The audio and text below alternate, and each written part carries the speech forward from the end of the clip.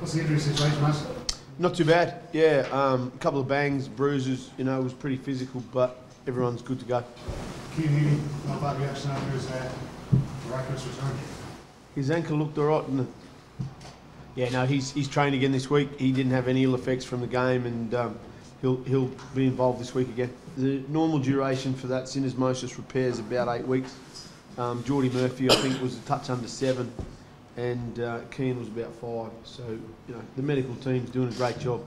The surgeon's obviously repairing them well, and you know the boys work really hard in their rehab. And as he showed on Sunday, the ankle looked pretty good. If there's any team to be class of bogey team for Leinster over the last number of years, has been the Ospreys.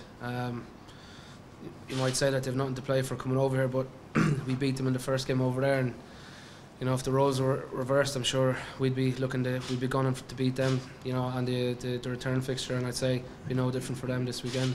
Yeah, I mean, we haven't had any more discussions this week. I mean, like we've always said, you know, we're confident that we can provide the environment that guys want to be a part of. Now, that they got to make a decision, you know, and you know, we're not in control of all those parameters, but you know, it should be.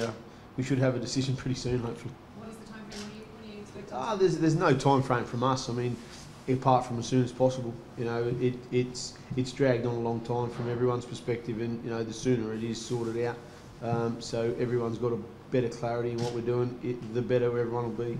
We're looking at going out and winning, and that's the bottom line. Really, we know if we win, we're in the quarters for 100%. So I think everyone's firmly fixed on the job at hand, and you know, it's got to be a massive test. Like Matt was saying there, they got a whole host of lines in the pack.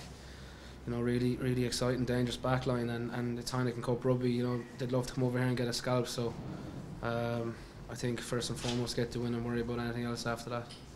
I think more so it's kind of turned into a bit of a joke now at the moment, like joking within the lads. Like last year in terms when it was all up in the air with Johnny, it was kind of like maybe there wasn't much lads talking about it, but like, you know, there's been lots of slagging going on with Shawnee about, you know, what's the agricultural stuff like down in Toulon, or you know, Jamie, just a bit of crack with him as well. Like, it's been all good banter really, like, because I suppose that's the best way. It's the way the game is in the, you know, the modern era, and people come and go, and like, we'll see what happens in the next few weeks. Like, we'd love the lads to stay, but I think it's the best way to approach it, is just kind of have the best, you know, have everything out in the open, talk about it and have a bit of crack, because other than that, you know, it's just going to be kind of the monkey in the room or whatever, elephant in the room.